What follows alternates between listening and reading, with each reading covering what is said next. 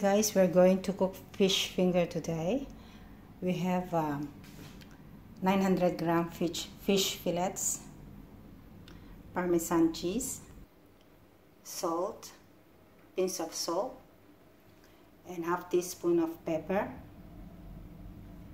1 egg, half cup of flour, and half cup of breadcrumbs. Okay, beat the egg.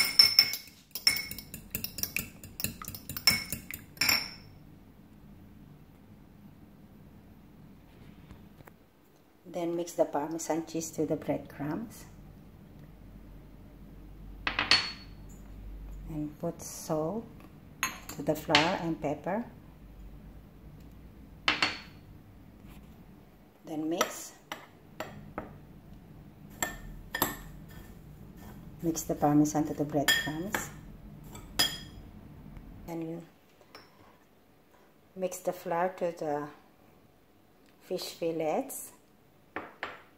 Ang fish fillets, kahit anong fish fillets ang pwede mong gawing fish finger, pwede rin yung fillets ng tilapia, bangus, o di kaya galonggong. Itong ginamit ko is cod fillets.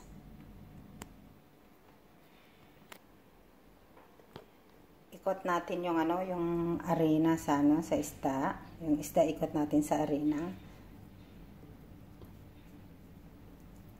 Tapos, ikot natin sa itlog. Tapos, last yung yung breadcrumbs. Ayan. Ikot natin siya. Then, ikot natin sa itlog. Then, sa breadcrumbs. Ayan, nakot natin siya.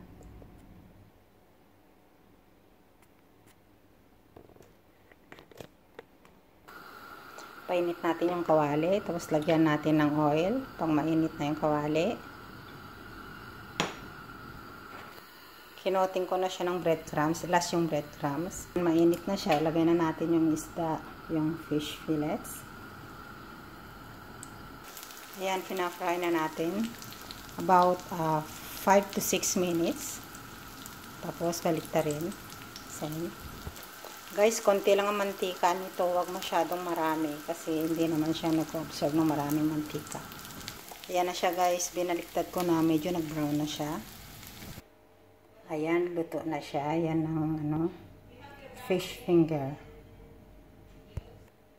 Thanks guys for watching. Please like my video and subscribe. Thanks. Bye.